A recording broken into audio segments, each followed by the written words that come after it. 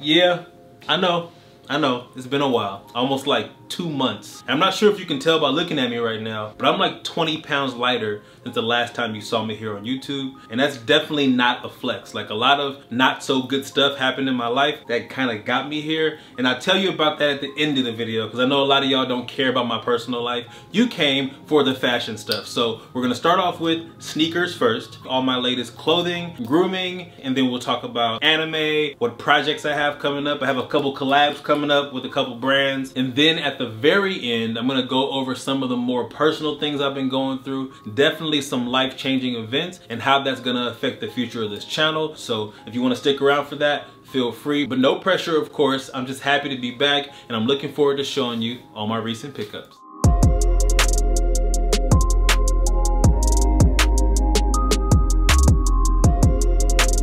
Now, starting off with footwear, these first shoes are the New Balance 327s. The entire upper is made of canvas supported by leather and suede on the toe, the lace panels, and the heel. I'm not sure the exact name of this colorway, but I will link it down below where I got them for. They're like less than $100, so very inexpensive shoe for really good looking, and once again, something a little bit more unique. You see that really stand out the most when you look at the sole of the shoe and how streamlined and very narrow it is. And as a guy who has flat feet, I wasn't sure exactly how they would fit on me. If you got flat feet like me, you know exactly what I'm talking about. If you have a narrow shoe on, especially if it's canvas like this one, you have that spillover that happens on the sole. But with these, it's like they were almost designed to make that not look awkward at all. These are very comfortable, they fit true to size, and for me, they're a 10 out of 10. Next up, we have my black leather Fear of God loafers. Now, these Italian-made beauties are one of my favorite shoes in my collection because it's like having a dress shoe without having a dress shoe. The cup sole is a semi-translucent gum bottom, and the uppers is very minimal, high-quality leather, low-profile silhouette that just has this perfect balance between the two, where you can dress it up or dress it down. Now, I didn't feel like going out of my way to moisturize my ankles for this video, but I do have pictures of an outfit I wore with them, just so you can see how they look on foot. Now, these next ones are the Jordan 1 High Mocha, and are actually from our video sponsor, eBay. Now, for me, eBay's been the OG marketplace for shoes since I was in like high school, and now they've made it even safer to shop on a website because now they have authentication. I actually bought these shoes with my own money so I can go through the process, and here's how it works. So when you're shopping for a pair, make sure to look for that authenticity guarantee blue check. Then you buy the shoes like you normally would, either place a bid or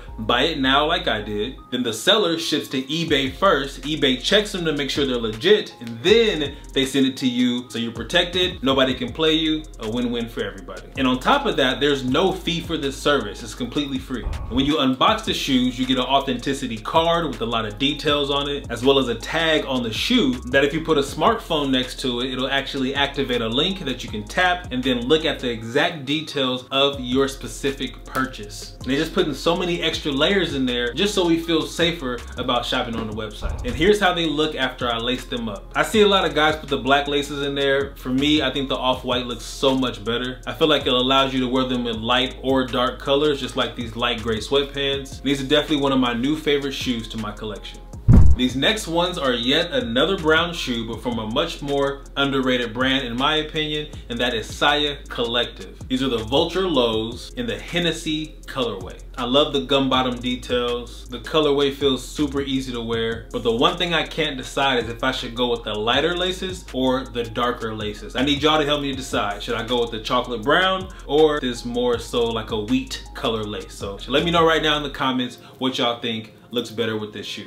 Next up, we have a pair of really expensive sandals by Visvum, and these are called the Cristo. Now, unless you are a part of the Visvum cult fanship like I am, like I've been since I was like 18, then you may not understand why I even spent what I spent on these, and you can look them up. I got a link down below for you. They're comfortable, A1, 10 out of 10, and if you're thinking about sizing on these, I wear an 11 and I got the size large and they fit perfectly, so FYI. This next shoe is a double feature feature because they are two of the same model. They're the Destroyer High by Collegium. I featured these guys in my underrated sneakers video that I put out a couple months ago, and these will make my third and fourth pairs of this exact model. They're Italian made, super high quality, and their price point in my opinion is very fair for what they're bringing to the table. You have the black and white pair in smooth leather, a super easy color combo to wear with any outfit, then the red suede with the vintage shoelaces, and the purposely vintage yellowed sole. And last but not least, my most recent footwear pickup is the Jordan 1 High Clay Green. They're exactly like the Mochas, except for the brown, they are green in those places. And just like the Sayas, I'm not sure what laces I want to put with these just yet, so I just kind of have them laced like this until I decide. If you have any suggestions, please let me know in the comments. I'm more than happy for your input.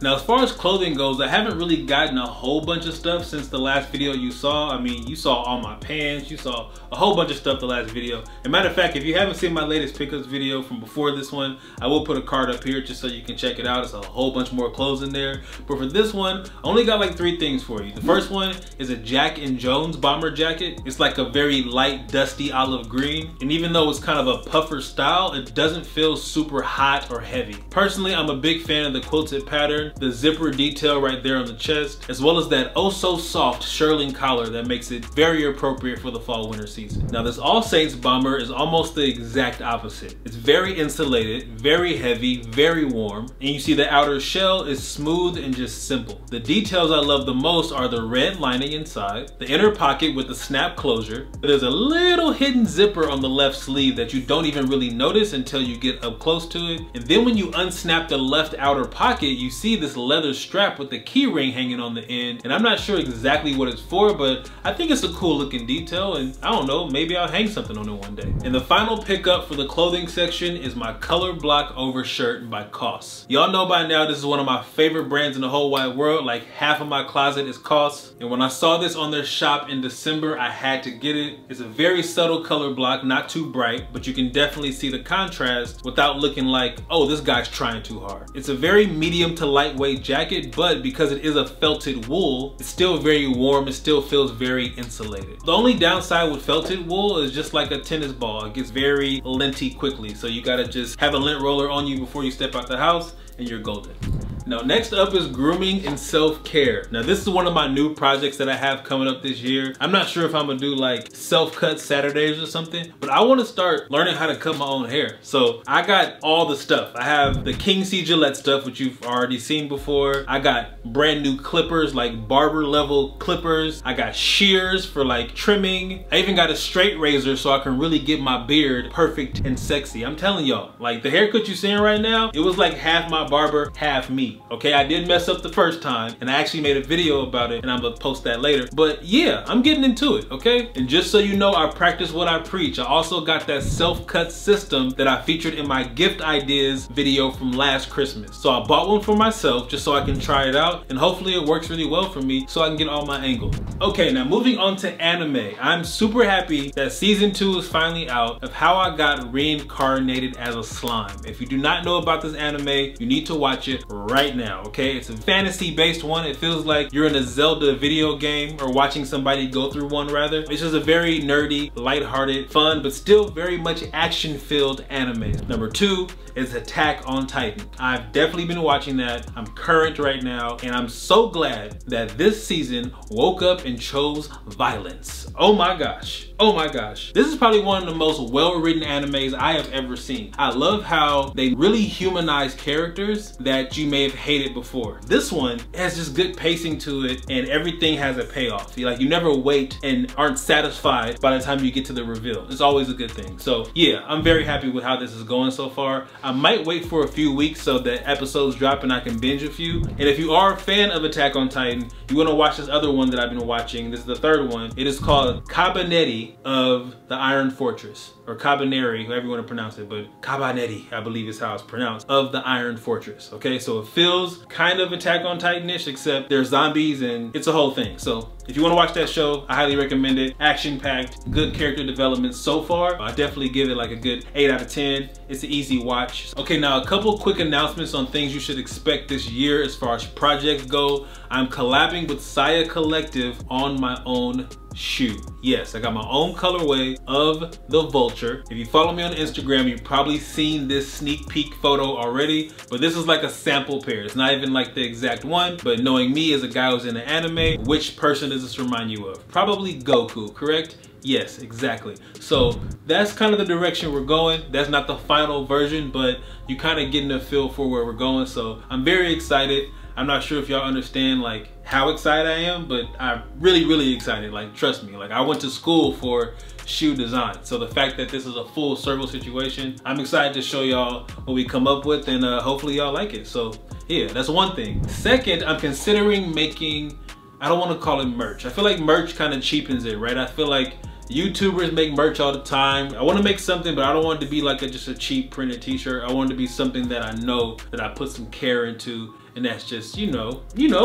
up to par. Not necessarily expensive for y'all, but just something that you know I didn't just slap together. And last but not least, the Life on Deck vlog, which has been around for a while. My wife and I's vlog. If you care about behind the scenes in my real life and kind of see more of a goofy side of me, then you definitely want to subscribe to that channel. I'll put a card up here and I'll link it down below. And we're gonna start bringing those videos back very soon. So yeah, looking forward to that. Time for the real talk. Now, this is something I almost didn't even want to share with y'all because, you know, some things you just want to keep private, and I'm not going to give you every single detail, obviously, but I think y'all deserve to know. And the only reason I'm sharing this is because I think it'll be a good thing as like a teachable moment, not only for y'all who may be watching, but like myself. So anyway, I went into the new year, 2021, with COVID-19. I caught it around Christmas Eve. My wife and I both. We got through it. Nothing went crazy extreme, which I'm very grateful for. We had the milder symptoms of like the flu stuff, but nothing else really extreme, which I'm very grateful for. But one thing it triggered for me was anxiety. I've never really had anxiety about my health. I'm not an anxious person. Always been very ambitious, very confident, and I just don't really worry about many things, like ever. But this situation had me reflect, because you think, okay, what if this goes left, right? What if you do actually ends up in the ICU? What if it doesn't go the best way possible? And then you know, you just kind of look at things differently. I feel like that really shook me in a way I didn't think it would, more so than just that, and revealed to me that 2020 was a lot harder on me than I thought. In my particular situation, I was just burying all my emotions. I never really thought about it. I never dealt with a lot of the stuff. Y'all know I live downtown in LA, and a lot of the social unrest in Los Angeles happened right here, like on my block. We see it right there. You step out in the street, the riots are happening right there in front of my apartment, like it's right there. And that's one thing that I never talked about, that I just kind of buried. As a husband, I gotta protect my wife, and certain things I had to do to make sure that happened, but I just kind of kept quiet about it and kept it pushing, as I always do. On top of that, I've lost family this year, or last year. All that stuff just stacked on top of each other. I got this crazy anxiety about doing anything or going anywhere. It was just wild, and I didn't know where it was coming from. So in the last month, it's just been really dark for me. I've been having to ask myself questions I never asked before, not being able to focus. Like, I just don't feel like I have my light all the way, that twinkle in my eye. Like, you might even notice some of that in this video watching it.